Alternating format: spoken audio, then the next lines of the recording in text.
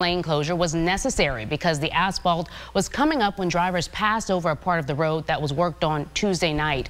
Louisiana State Police is asking that you avoid the area. I'm coming home. Those are the words from Feeding America CEO Claire Babineau-Fontenot. The Opelousas native and UL Lafayette alum is being honored tonight with the Outstanding Alumni Award. Feeding America provides meals to millions of families each year, and according to Forbes, the #1 nonprofit in the U.S. Fontenot says as one of 108 children through biology, adoption, and foster care, she learned firsthand about hunger in America and is proud that she's now able to help others. The organization saw the greatest need during the COVID pandemic. Over 60 million people turn to Feeding America in need of resources. And that during 2020, that we provided over 5.7 billion meals to people. That's a really big deal. That's billion with a B. So not only does it show that there was incredible need, but it also showed that there was incredible service. Now, if you would like to help, you can volunteer or donate to Second Harvest Food Bank here in Lafayette or donate at feedingamerica.org. Good evening, I'm Anna Fisher, and here in downtown Lafayette, where a 12-foot puppet will be walking through the downtown area, spreading hope to the people. Known as Little Amal, this giant puppet depicts a 10-year-old Syrian refugee girl. Little Amal travels all around the world, working to unite diverse communities and start conversations about immigration, needs of refugees, and more.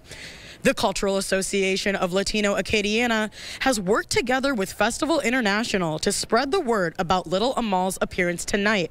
The president of ACLA says they're honored to be just a small piece in the machine that makes tonight possible. Lafayette, Louisiana tends to be a multicultural hub that has been built upon many people that have traveled from their native countries and turned Lafayette, Louisiana as a home. So again, I think it's important to highlight the fact that as a cultural hub, we are extremely excited to welcome something as symbolic as it is. Now again, right in front of the ACA where I am right now, they are unveiling Little Amal right behind me in that warehouse. She will be making her way through downtown towards Park International, and that will end around 7 p.m. tonight. In Lafayette, Anna Fisher, KATC TV3. Meanwhile, the Lafayette Animal Shelter is working with Spay Nation to offer free rabies vaccines for dogs only. The vaccine event is happening on Sunday at the Cajun Dome from 8 to noon. Discounted microchipping will also be available for $20. They will also be handing out a limited amount of $20 spay and neuter vouchers. If you plan on bringing your dog, enter through Gate 8. That's off of Congress Street. Well, get your fishing rods ready. The Louisiana Department of Wildlife and Fisheries is restocking 3 pond locations through its Get Out and Fish community fishing program. 100 pounds of adult-sized catfish are in Girard Park, and 400 pounds are at Southside Regional Park. LDWF is also stocking the lake at Little Beaver Park on Friday with 4,000 breams. Here's Rob's 24-hour forecast.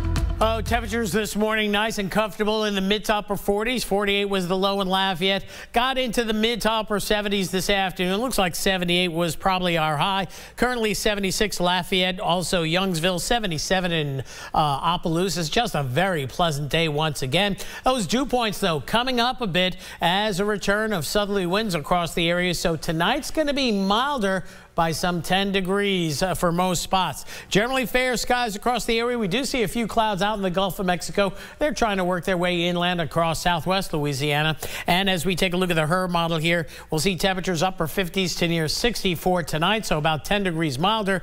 Maybe an isolated shower or two in the area with an upper level trough that'll be passing on through, but we can't go with rain chances much higher than about 10 to 15% for our Thursday. Thereafter, front on the way as we head into into Friday, but this one's really not a cool front. It's going to be more of almost a warm front, especially with respect to daytime highs. We'll talk more about that in the main weathercast.